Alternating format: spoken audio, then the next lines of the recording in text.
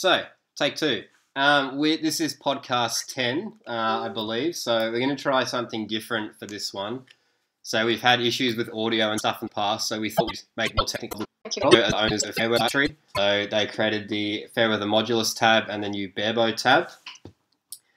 Nicky was a member of the AA High Performance Squad in the past, and is also a multiple national record holder in Barebow recurve, having shot Barebow for how long now?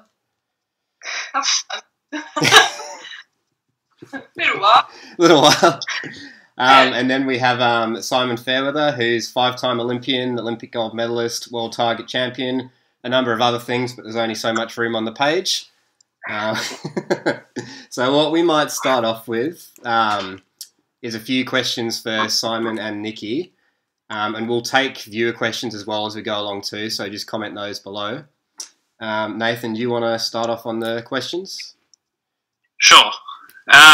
So just my question for me was sort of how have you seen the competition change over the years from when you first started, Simon, to see nowadays you're back competing again? Have we gotten better as a nation? Is there ways that we can keep pushing people to higher levels and that sort of stuff? You mean within Australia? Yeah, within Australia. I don't know that it's progressed that much. Archery's a funny sport in terms of, in some ways things don't change, in other ways they do. I mean, it's a bit of a cryptic statement, I guess, but, we had a period before the Sydney Olympics where we had a very comprehensive national program and a national training squad that trained, 6 days a week. The performance of that group was pretty good at the time.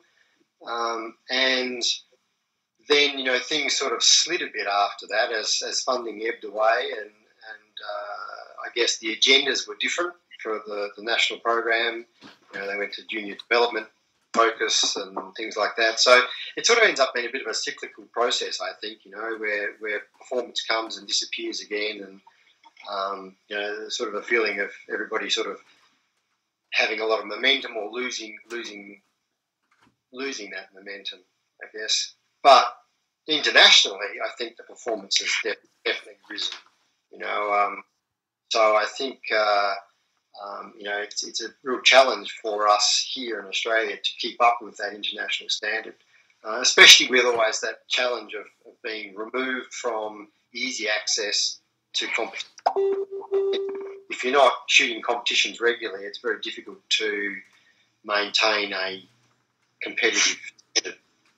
And, it's very expensive to do that from here. You're either basing yourself overseas, which is expensive, or travelling back and forwards, which is also really expensive. So I don't know what the solution is there. I think it's just a burden we have to bear, being so far from everyone else. Okay, so you think, what sort of ways do you reckon we could, is it more funding, that sort of thing, or different programs, mentors? I think funding certainly makes it easier because then if you choose to compete regularly overseas, you're able to do it. There's really no way that anybody can self-fund that level of a campaign and also train. You can't earn money and train at the same time. If you're training at the level you need to be training at to be competitive in today's circuit. So you're really relying on funding from other sources, whether it be the sport itself or sports commission or sponsors, whichever source you look at, it's not going to come from the athlete. Okay. And going back to more Australia focus, sort of your inspiration behind the Barebow tab that you've just released. You talk a little bit about that? Well, as soon as I made that first recurve tab, I had some of our local barebowers saying, are you going to make a 3-finger under version of this? And I guess there's been requests for that ever since. So it took a long time for us to come up with a design we were happy with. We didn't just want to make a tab that we put our logo on and said, there you go, it's a Barebow tab. our ethos was that that our products need to be an elegant solution to the problem, one that is simple and fail-safe but comfortable and works. So it took quite a while to come up with a design that we were happy with, and then even longer to bring it to market in terms of getting the manufacturing of it done. We had to outsource some of it, and then being small companies, as archery companies tend to be, and we're certainly a small one, you don't have a lot of clout, I guess, with industry outside of the sport, outside of the archery arena. So getting your product through a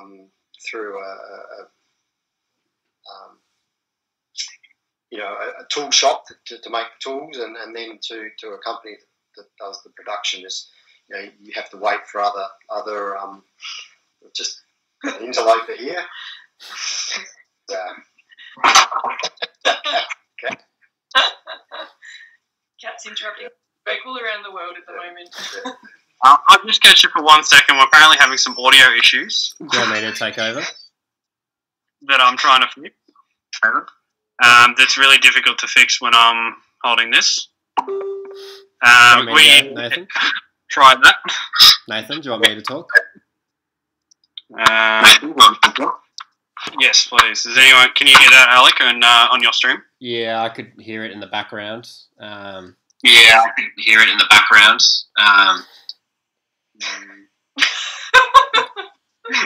No, there's no audio coming through on your live stream. I've got it all recorded.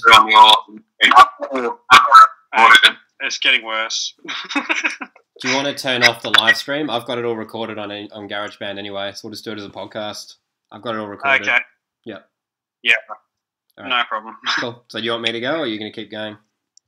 If I just bring up my other questions, I can actually keep going. All right.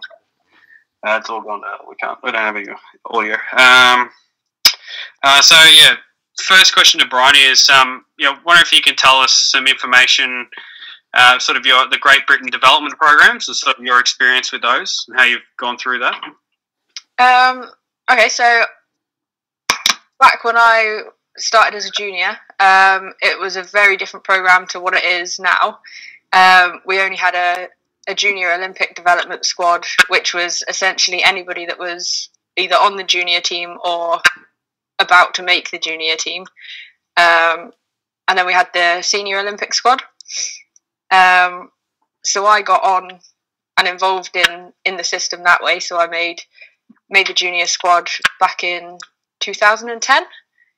Shot my first international in 2012. And after that, after London, I was put onto the senior squad, and that's when things started to change. I think now we have an academy system that you're put into age groups.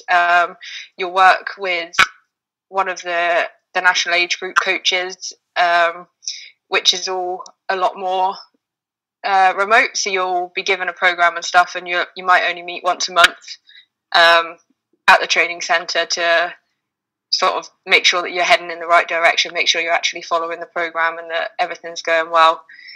Then you'd go on to the confirmation squad, I think it's called, and that is now tends to be the junior team plus people that are going to be the next lot of seniors. And then we have Olympic Ambition Squad, which is those that are expected to be at the next games, and then Olympic Squad, which is our top squad at the moment, that everybody that's qualified for Tokyo. So that's how it works at the moment.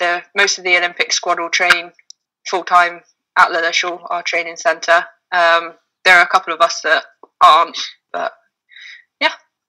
Yeah, very cool. And then, do you have any rivalries with other female recurvers on the international circuit? I don't know. I don't think so. No.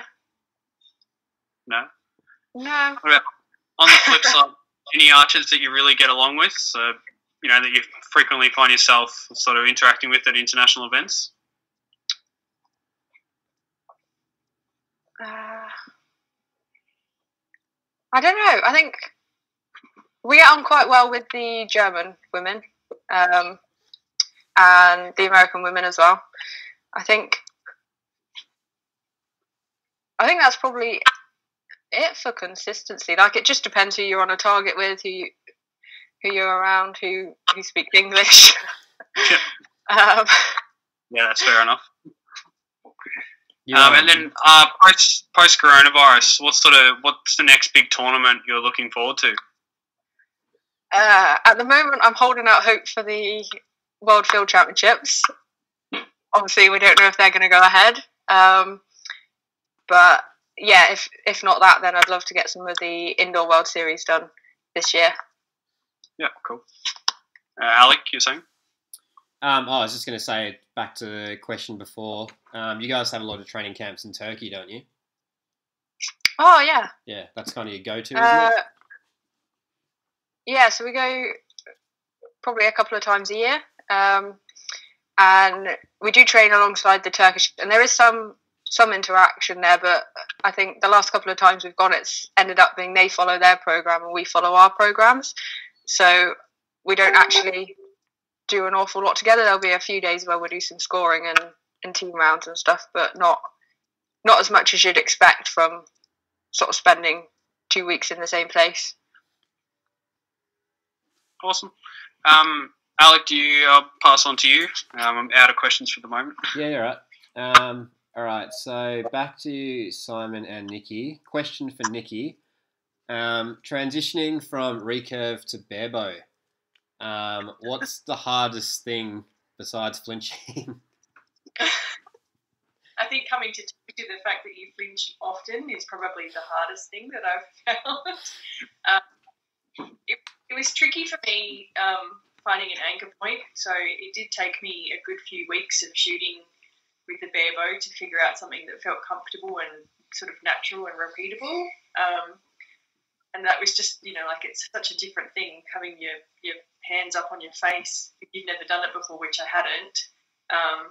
But I think that, probably not having the clicker is the hardest thing that I have found to get used to. And that I flinch all the time, like really badly. But it's been really fun, actually. I think, I stopped shooting for a while after the World Field in Ireland because of that injury that I had, and had sort of struggled every time I tried to come back to shooting with the injury sort of flaring up again. But it seems that the higher anchor point with barebow is making it so that that's not a thing anymore. So I've had no problems with it at all so far. So touch wood, that will continue because it's nice to be able to shoot again. But I think, as you say, the flinching is the worst. Did you drop bow weight between recurve to barebow? Hey, sorry? Did you drop draw weight between recurve to barebow? So when I was shooting recurve before the injury, I think I was 41-ish pounds. And I'm only shooting about 31, 32 with the barebow at the moment, which is a little bit to do with the fact that I just haven't been shooting. And so I think I could probably happily shoot a bit heavier, but it's also meaning that I'm not having to, like if I miss a few days here or there, it makes no difference at all. So I'm kind of enjoying that part of it at the moment too. So it's been like really nice to just be able to manage the weight of the bow. For barebow, the trick that we've been trying to have our aiming point on at 50, so that you've got your crawl set just under the knock at 50 metres with the tip of the arrow pointing in the gold. And I'm set up with that with the 31 pounds. So, aside from it'd be really difficult to shoot it in windy conditions, for everything else, it's actually working quite okay as it is with the low pound. Yeah, I think everyone that's spoken about barebow kind of describes it as it's a lot more relaxed. I mean, the higher the higher levels with any of the bow types is super competitive, but it seems to be, it's not like the recurve, got to shoot 200, 300 arrows a day, every day, do all that intense training. Like, it seems like a lot more relaxed way of doing it, I guess. It is pretty relaxed. Like, we sort of wondered a little bit about how long that will be the case for now that it's being introduced as a, sort of a bit more legitimate, being recognised by World Archery, whether there'll be more and more people that are making the change and seeing an opportunity to get in early and be the first group of people that are actually doing some serious training. But I think that there's a fair bit of room for results to be going up as well in Barebow. Like, there's a pretty good big gap between the top performers and everybody. And, it doesn't take too many people for that top end to start getting a little bit tighter and a few more people compete. Yeah, and especially, I guess, being a world target thing as well, that might pave the way for more funding to kind of be pushed in that direction too, which might see more results. Yeah, I think so. I think it'll be interesting to watch over the next few years. Okay. Also, going back to Fairweather Archery, so you've just come out with your Barebow tab. Do you have plans for more products in the future? Scary thought. Yeah, not at the moment. Yeah. We're enjoying a bit of downtime at the moment with nothing sort of imminent on the drawing board. It really has been quite a job to get those products out. Like, it just seems like such a simple little product, but just pulling it all together is such a huge job. And of course, it's just the two of us, so it's not like you've got a marketing guy doing that and a merchandise person doing that and someone else doing the website and everything. It's all of us. It's mostly Nicky. So it's been a really big job just getting what we do up and running. We do have a few plans to sort of streamline the production going forward. We've got a couple of new machines that should make things a bit easier for us. So we've got to work on those. But yeah, nothing new at the moment. We don't really want to make products just for the sake of making them either. We really only wanted to bring out things as good ideas occur to us rather than, someone saying, oh, why don't you put an arm guard in your product and then in your list and just coming up with some arm guard to put our logo on and saying, okay, there it is. There's no point. There's good arm guards on the market. I don't have problems with any of the ones that I've used in the past. Whereas with the tabs, the whole point of the modulus tab was that I didn't like any of the tabs. I wanted something that solved those issues. And I feel like the Barebow tab is similar to that same ethos. It solves some of the issues that Barebow tabs have. And I think it did it well, So to make something else just for the sake of it, I don't think there's much point in that. So until something starts to annoy me in the rest of the year and I can see a way of doing it better, then we'll stick with what we've got at the moment. Yeah, it's interesting as well, the design aside, but just the actual leather as well of the tabs. We've had, I know at the shop, we've had quite a few people who've bought the Fairweather tabs, and then we have an older tab with Cordovan on it. And a couple of times when people have bought a tab, we run them both under the water and have a shot with each, and they look down and they go, oh, like straight away, it's a very noticeable thing. So it'll be interesting to see how long before kangaroo leather kind of becomes the norm, I guess, because it's just kind of proven itself now. Yeah, I mean, I think our perspective on it is that it's perhaps a bit more of a consumable item than Cordovan. Cordovan can last and last and last, but the downside is it takes so long to get it prepared. So then once you've been using it for a long time, you're too scared to change it because it's going to take a long time to get the new one to a point where you're happy with it. Whereas the kangaroo, it's almost instantly ready. It doesn't last quite as long as Cordovan, but it means that you can constantly have good, fresh tabs that you're using that are at peak performance straight away. So it's a bit like race tyres on a car. You're not looking for extra kilometres in them. You want peak performance out of them right now. And that's how we see the kangaroo. And, really, both of the two tabs are really geared towards competition shooting, getting good performance. And we felt that that the kangaroo was a no-brainer on that front. That you're looking for good, consistent, top performance straight away with it. Mm-hmm. And then to get ruined in them. Yeah, and it survives getting wet very well too. So you get caught in competition. Tabs get wet, and they, normally with cordovan they're never the same again. You can shoot them, but they don't feel the same as they did before they got wet. Whereas the kangaroo seems to survive being well and truly soaked. I mean, it does suffer being wet. It's not like you can shoot it dripping wet and it not be affected by it. But when it dries out, it goes back to how it was, more or less, whereas a cordovan tab never does, in my experience anyway. Yeah, no, I found the same thing. We've had a lot of people that would come in and buy like a starting recurve, so they might spend, I don't know, $300, $400 on their first full recurve setup, and then we're showing them finger tabs, and you've got your $5 piece of leather, you've got a $30 tab, and a Fairweather tab, and I'd say probably 70% of the time they'll go for the Fairweather one, and that's them spending, a few $100s for their first setup of the bow and everything. So yeah, that's certainly something we've found at the shop as well. The easiest way for me to do it when I'm selling it is I just grab my tab and I just say, have a feel of that, and they never want to put it down, sort of thing. They're very easy things to sell for us.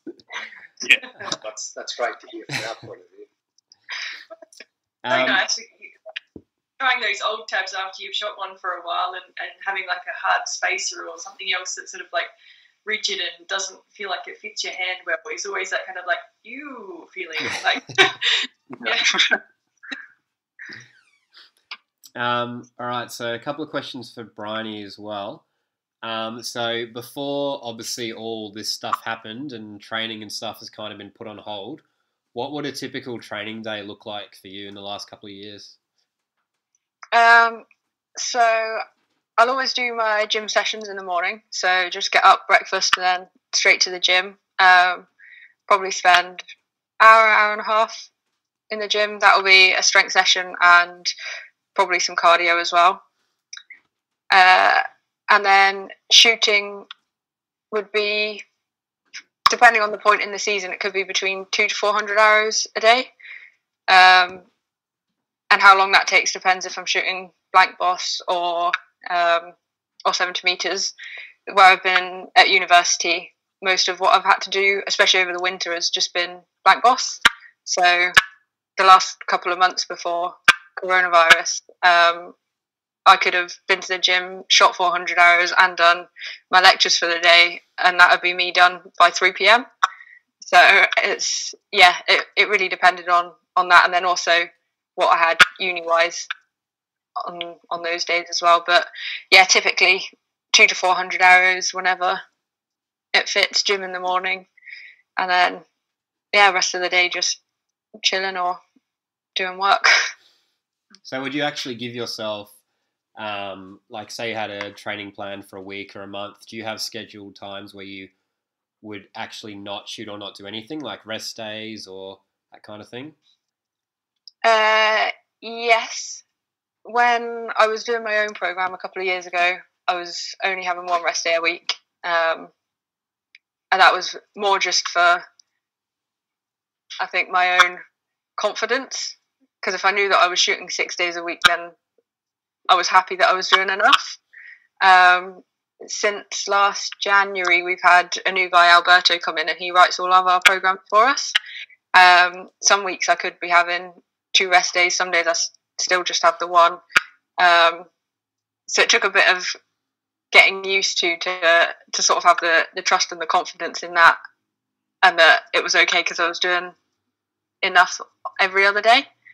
But yeah, so definitely one rest day a week, but sometimes 2. Bryony, do the off days have any recovery work as well, like massage or plunge pools or anything like that, or are you just purely resting? No, just purely resting. The only time we ever really get anything like any massages or anything like that is if there is an issue, and then it's normally just see the physio and see what's needed. But if you're healthy and fit, then just rest. Okay. And if you were to set up a brand new bow from scratch, simplified, because we have a lot of questions about tuning, what's your ballpark kind of tuning setup on a new bow? Like, what are the steps you'd take to get it set up to kind of being 95% of the way that you're happy with it? Okay, so first thing would be to get the limbs straight. Check that the limbs are straight. Then I would set the draw weight to whatever the bow I had been shooting was on. I'd get them as close as possible. Check the tiller, brace height and centre shot. And then pretty much as soon as that's done, I'd shoot maybe a couple of 100 arrows bank boss with it. And then I would check it again, make sure nothing's moved. Then I would go to 30 metres and I would bare shaft tune at 30 metres. So the first thing that I'd move, if anything needed moving, would be the knocking point. Once I'd set that, then I would have a look at the left to right and see if the button pressure needed changing. For me, depending on what bow I've shot, I've found that the bare shaft, the fletch groups shoot better depending like different positions of the bare shaft. So with the old Hoyts like the HPX, I always found that my groups were better when the bare shaft was slightly weak. But with the newer risers, I found the opposite, and I actually shoot with my bare shaft slightly stiff. So I would get that to the position that I was happy with at 30. More so if I was setting a bow up for field, but I still do it with target as well. I would then do a walk back test just to make sure that everything was all set up correctly. And then I would just do my fine tuning at 70 metres. Just play around with the button a little bit. Check group sizes, make sure there was nothing odd about anything on the bow or any particular arrows. That's about it. Okay, because we've had quite a few of the questions kind of revolve around tuning. Maybe if we kind of all say doesn't have to be process, but kind of views on tuning. So Simon and Nicky, what would either be your process or what are your views on kind of tuning a recurve? Shooting recurve, like Olympic recurve, pretty much what Bryony suggested. For instance, the Sydney Olympics, the only tuning that my bow got for that was just bare shaft at 30 metres. I didn't do an extensive tune on that. I certainly didn't do bare shaft at 70 metres or anything like that. I just wanted it to be, the bare shafts were in the group with that bow. I did do a bit of time testing arrows. Spent a bit of time just before the games when we got our last allocation of arrows from the program. I think we had maybe 3 dozen arrows each, new arrows, and I shot all 3 dozen as one big group bare shaft. Seeing as the bare shaft were going in the group anyway, I shot the whole lot over and over and discarded the arrows that weren't going in the group for whatever reason. And it worked out to be about 50-50. So I split them into 2 groups. The ones that weren't going in the group became the practice arrows, and the ones that all landed in the group were my competition ones. And that's really all I did for that. I really think that as long as the bow is basically sound, it comes down to how you shoot it. So do you think you'd find a very noticeable difference? So when you did that test, they were all bare shafts, were they? Yeah, okay. Yeah. Do you think once they were fletched, you'd see a very noticeable difference between the 2 sets of arrows? Fletchers do iron a lot of it out, I think. So really it was just looking for any that might have had any little, stiffness or weakness issues. And maybe that they didn't even really need to, be sorted in that way. That was just the process I did, and it worked at the event. I think that the quality control of the arrows is pretty good. I mean, obviously, we were shooting X10s then. It's pretty rare from a new set of arrows that you find ones that are not right. They do wear out, arrows wear out. So I think as time goes past, you start to see more things popping up. Particularly if you're shooting arrows underspined a bit, they break down then. But if they all weigh the same and their spine around the shaft is good, a stiff side and a weak side, which is pretty rare in a set of new arrows. But as long as you make sure that's not an issue, then they're pretty good.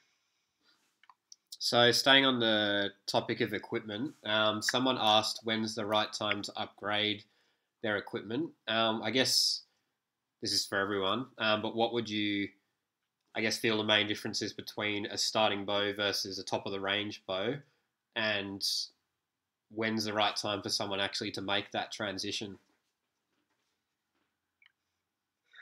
Yeah, it's a good question, isn't it? Everybody always wants to upgrade as soon as they can afford to. I think a really basic beginner bow,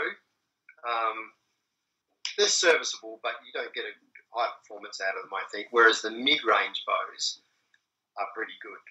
So the very, very basic ones are just that. Once you start getting into sort of the second string bows of, like one down from the top level for each manufacturer, they're pretty good. And, if you can shoot well, they'll perform, in my view. The big,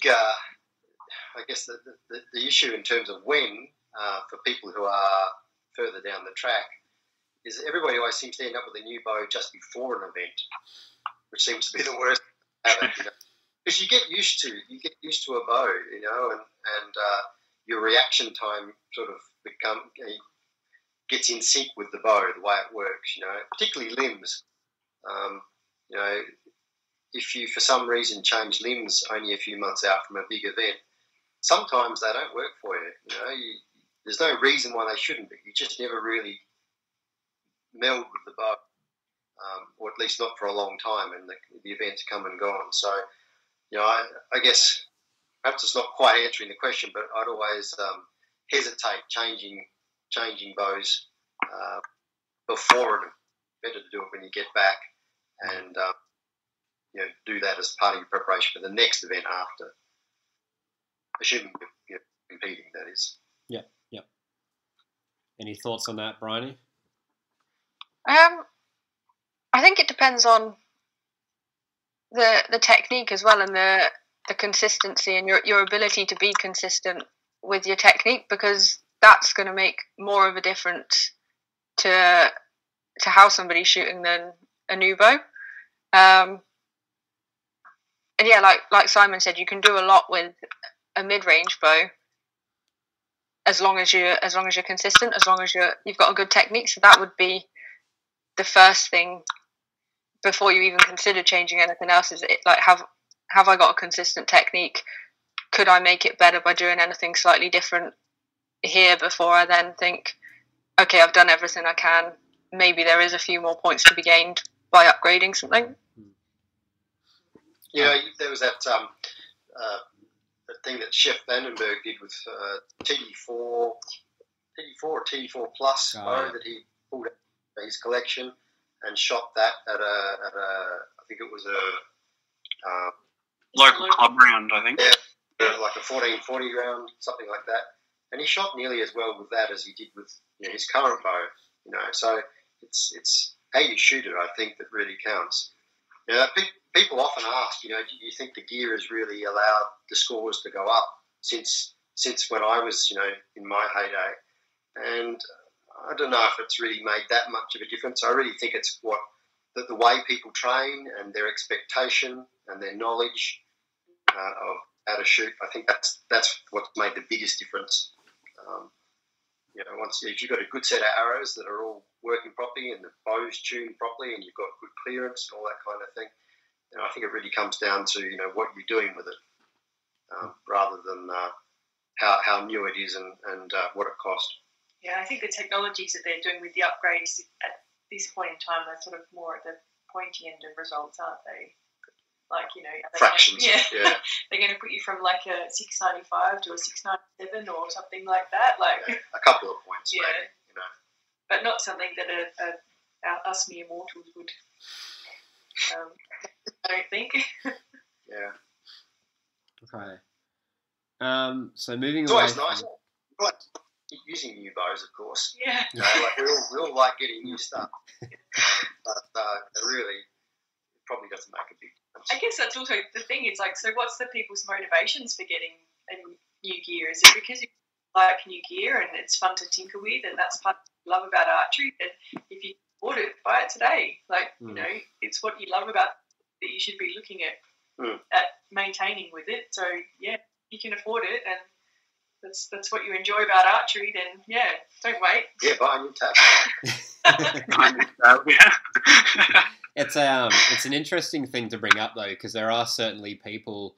I mean, there's always this underlying theme when people are kind of tinkering with their gear and changing stuff that people always say, you know, don't do that. Just focus on technique. Leave the gear alone, which is true to some extent. But there are a surprising number of people who are in archery that they like shooting, but I think they like playing with the gear and tinkering things, and especially compounds, because there's so much you can do on those.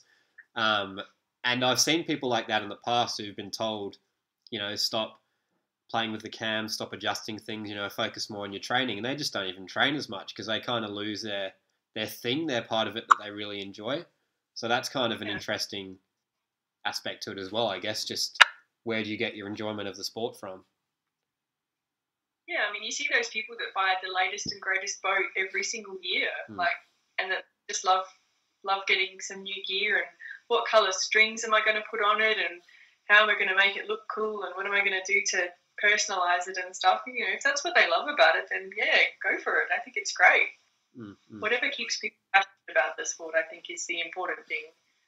But if you're buying equipment in the expectation that it's going to buy you points, I think that's where you'll probably be a bit disappointed, generally speaking. Yeah, we get that a lot. Yeah. Another question we got as well. They said, how do you get through the clicker? But I guess that can also apply to Barebow. So they said, how do you get through the clicker without disturbing the shot or collapsing? So I guess maybe if each of you kind of want to explain how you would actually expand, like what's your thought process when you're trying to get through that last part of the shot? I was always... Oh. Yeah, you're right, Bryony. You're right. Well, I was always taught that, like, the clicker going off, it isn't the end of the shot. You've got to keep going and keep that movement through expansion until the arrows hit the target. So I think having that in my mind all the time really helped, because rather than the clicker being a signal to just let go, it was just like a reminder that that's just me getting to the same point every shot, rather than it being like, okay, now I go. And another thing is that I was told that, like, you shouldn't actively be listening for the click. It should just, you almost feel it, and you just know that it's gone off. So I've practiced a lot with headphones in, just trying to know when the shot's right, and yeah, just I always think when I'm at full draw, like, just keep pulling, and I keep pulling until I've seen the arrow land on the target. And I spoke to Brady once, because he did a video about how he shoots some rounds just without his clicker. And I actually found that really interesting, because he was saying that it's important that you don't let the clicker control you or your shot.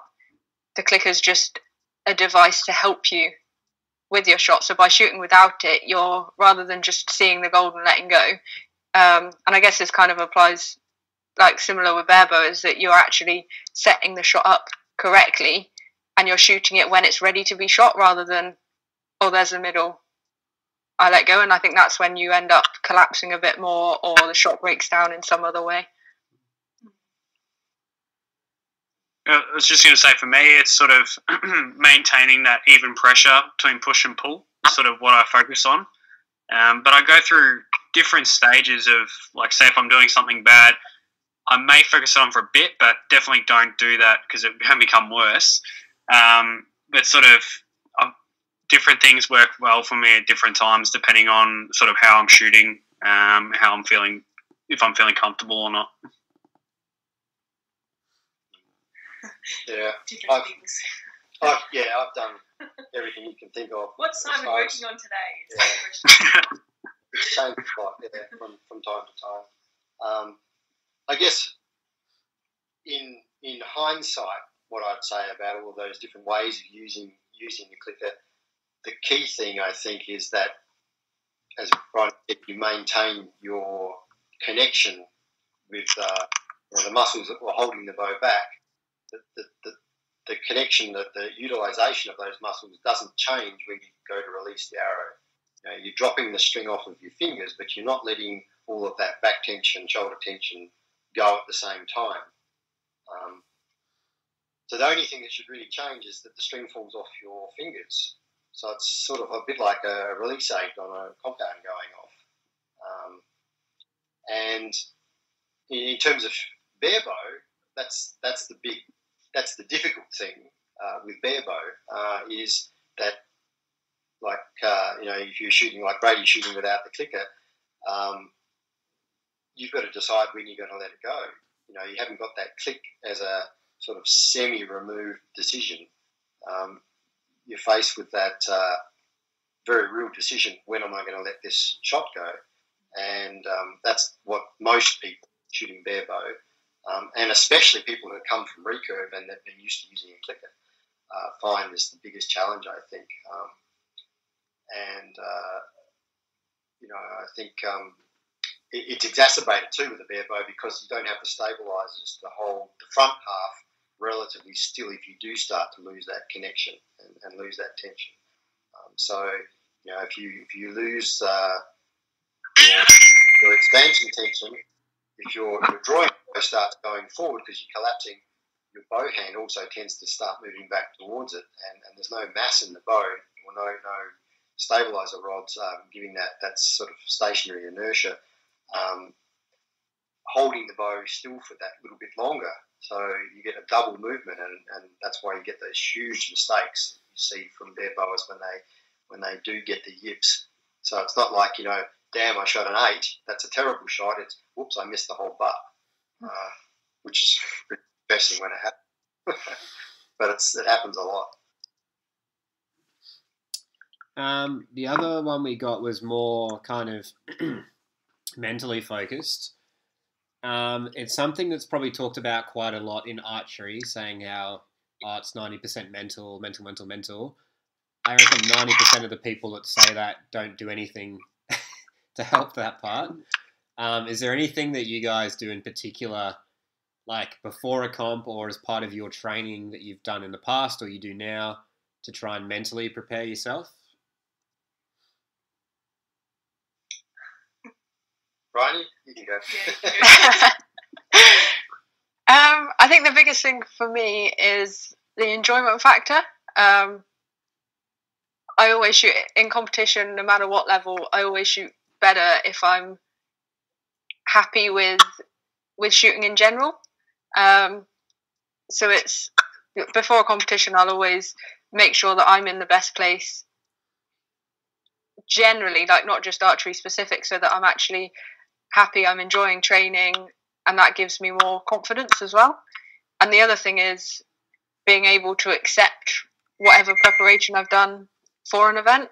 So where I'm at university as well, if I've not actually been able to put the time in, then how can I expect to be shooting big scores? So it's knowing, okay, well, this is what I've done. This is the sort of level I'm at. I'm just going to go, I'm going to shoot, I'm going to do as best I can. But as long as I finish the competition, the weekend, the week with a smile on my face, and I can say, you know what, I did everything I could and I wouldn't take any shots back. I think that's one of the most important things for me. I think that potential for pressure from within is a big hurdle for us as athletes. Depending on how you're viewing, as Bryony said, if you're feeling happy about things and satisfied with where you're at and so on, it's much easier to feel relaxed about the probable outcome you're expecting. Whereas if you're going into an event fearing what the outcome's going to be because either you know you haven't done the work, but you still want the result, or there's so much gravity in that result. You know, it's an Olympics and you've trained for 8 years for it or something like that, and you're dreading a negative outcome.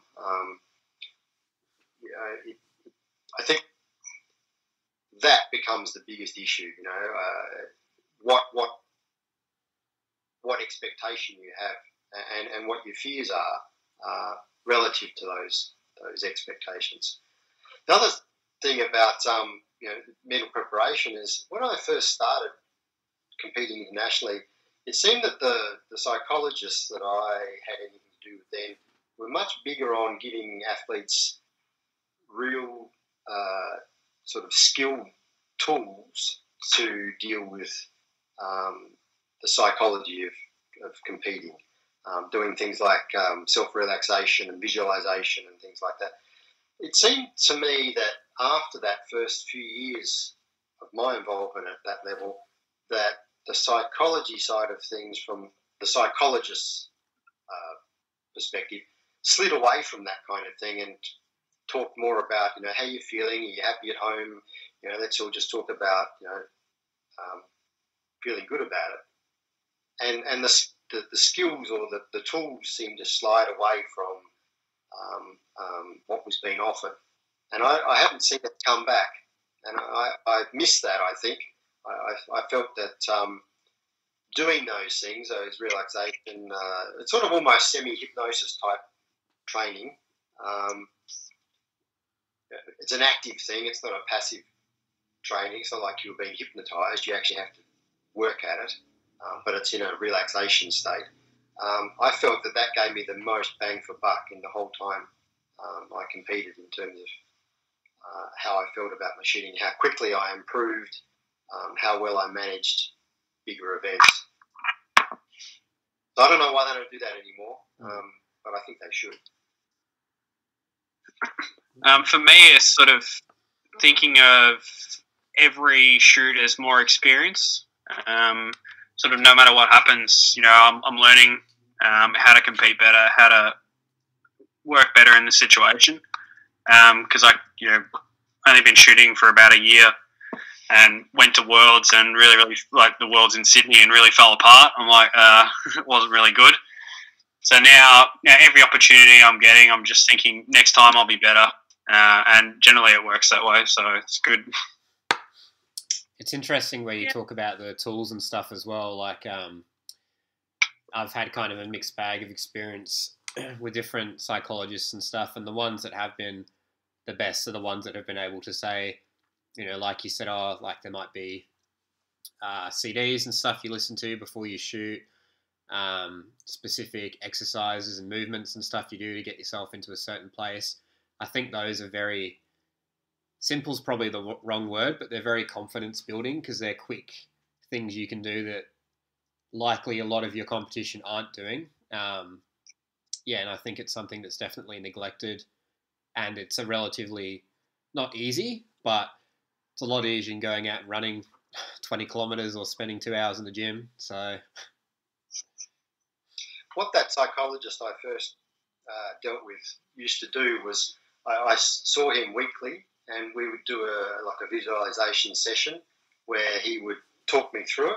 But before we did it, we'd discuss what it was I'd been working on in training that week, what things I was trying to improve in my technique and my thought process. And we'd address those things in that relaxation visualization session. But he'd also record it. So I then got to use the cassette, as it was, for the rest of the week before I saw him.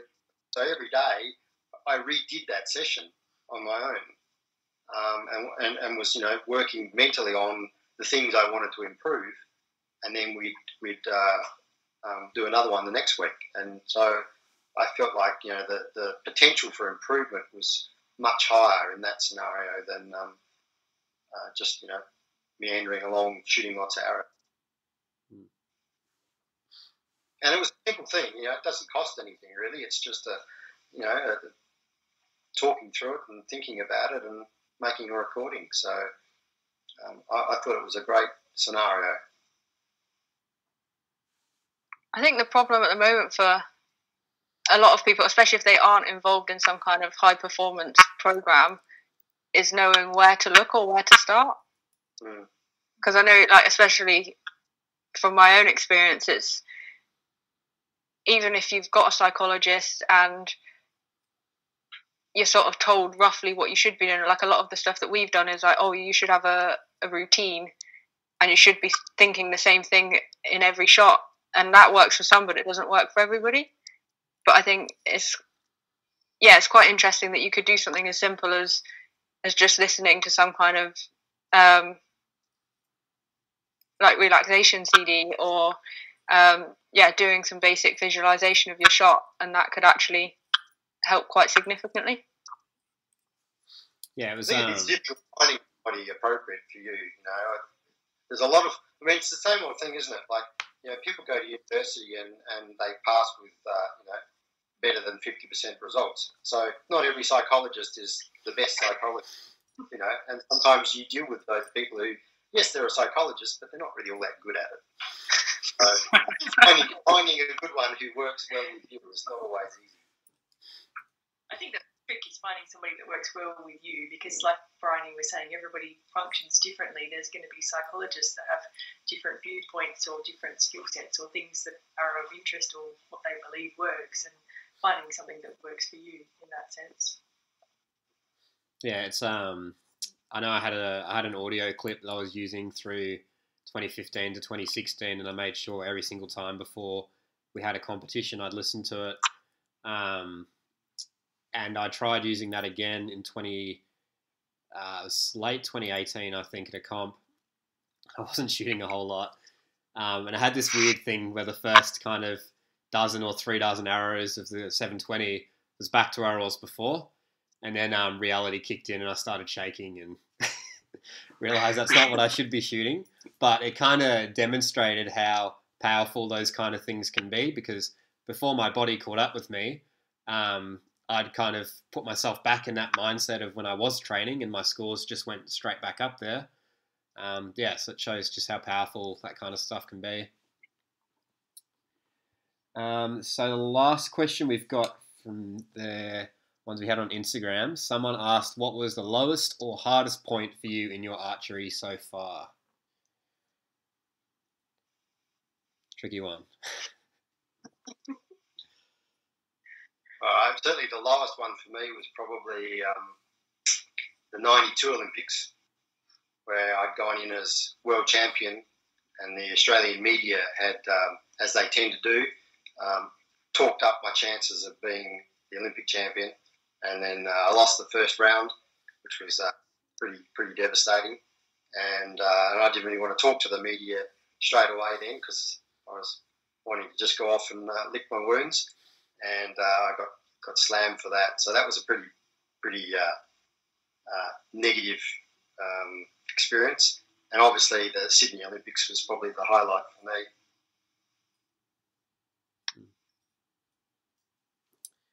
Bryony? I think kind of two come to mind for me. So there was a period from the start of 2014 to about halfway through 2015, and I'd got injured. I had a really bad elbow injury, and it just kind of completely threw my confidence. And even once I'd sort of got over the worst of the injury, I could shoot decent scores in practice, and I just couldn't replicate it in competition. And then every time I was competing, then it sort of became a thing where it was like, well, what's going to happen today? Is it going to go how it's gone in practice, or is it just am I just going to mess it up again? And it was, quite a long period to sort of every weekend I'd drag myself to a competition and not knowing and not having any confidence in what was going to happen. And so that was really tricky. But then also, I think missing out on the Rio Games was hard as well. But that was in a completely different way, because I'd picked myself back up. I'd been shooting really well that season, and saying that I was expecting to go is wrong. But you kind of like, I knew I had every chance, and I'd given myself every opportunity to qualify that spot and to make the team. So to miss out on that was quite hard to deal with afterwards. You got anything there? My highest and low points are all concerned around one sort of break I took. I took a month off and shot compound for a month. And it took me 3 months to get back to sort of the level I was before that break on my recurve. And I had a really, really bad spout of target panic where some days I just could barely even pull the bow back, shaking so much. And then, it took months and months to get over that. Got some additional help, different coach point of view and that sort of stuff. And then the high point was when I finally got back to the level where I was before. I had a massive points jump where I smashed my PB, and I was really, really happy with that, that I was able to build back to where I was. It's an interesting part of it as well, because you hear a lot of people kind of talking about persistence and, the scores aren't quite where they should be and, keep working at it and stuff like that. And a lot of people certainly have very different views on what's considered, giving it a good crack and how long should I be kind of working at it. I know for me, so I started in 2008 to 2011. Those were the golden years because I was young and had no idea what was going on. And then 2011 to 2015, I had 5 or 6 internationals of going and losing first round every single time. And it's an interesting kind of thing when people talk about motivation, how sometimes it just takes a long time for it to come together. And it's interesting as well. I know, Simon, a lot of people probably don't realise, the gap that you had between winning the World Champs in 91 to then winning the Olympics 9 years later. Did you want to talk any more about that? Because, that pretty much is the height of persistence, I think, to be at that level for so long. Yeah, well, it was a grind. I guess the win in 91 perhaps came a little earlier than I expected. I was, like everyone, hopeful of getting a good result at some point in my career. But I made my first national team in late 87, and then by 91, had won the World Championships. And really, perhaps it would have been better if it had been a few more years before I got that result, because then I was suddenly faced with having to deal with the expectation both from myself and from other people that I would continue on at that level. And then probably had the 92 Olympics where, as I said before, fell on my face pretty badly. And I've been shooting well going into that too, so I was feeling pretty optimistic about how I would go. So that was when they first brought in the matches too. So the big hurdle then was going from a grand feeder round in 91 where I won to the very next year where they went to matches, and changing that whole headspace of how you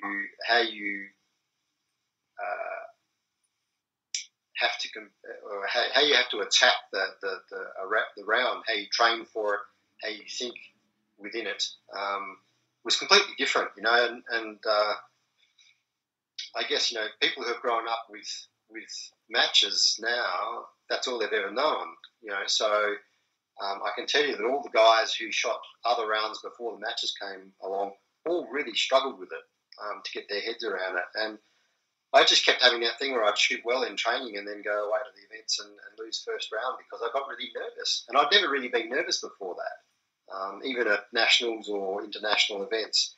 Never really felt nervous. But the first match event I shot, I think it was in Arizona, one of the Arizona Cups. They had matches there, and I couldn't believe how nervous I suddenly felt. Match started and bang, there I was feeling terrible. And that plagued me for years, and I still get nervous, even now, and I don't really mind what the results are, and yet it still kicks in. I still get really nervous.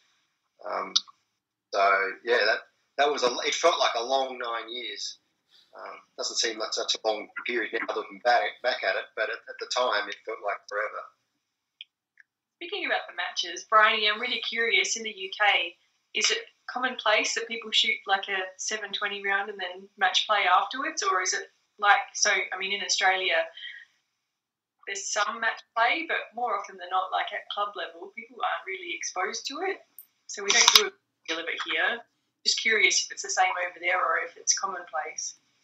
All of our national series stuff is pretty much all of that's a 720 and then match play, and that could be 6 or 7 competitions, and we'd do that both on a Saturday and a Sunday.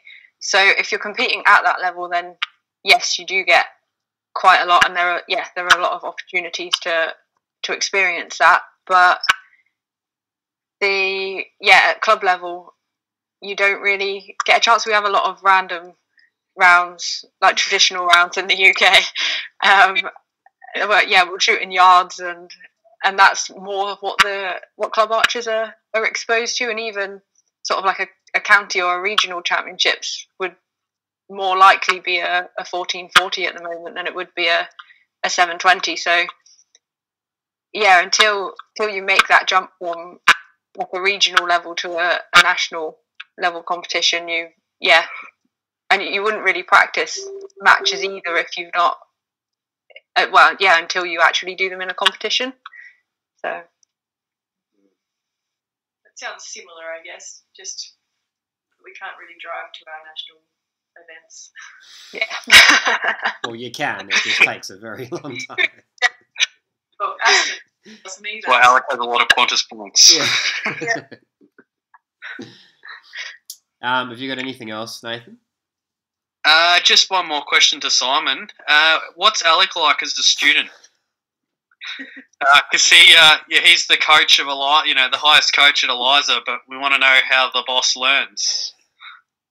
As a student, I really like Alec.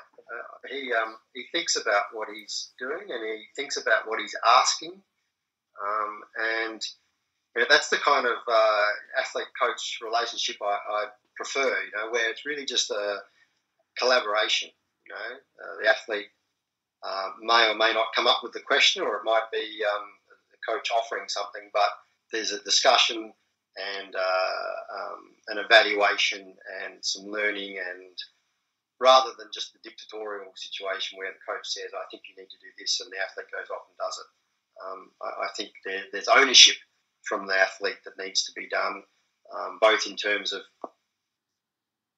facilitating the learning, but also then achieving the result. So I think Alec's a really good student in that sense, and I like working with him. Very good. Thank you. We might pre-check the questions next time, Nathan, before we pop them in there. Might pre-proof those.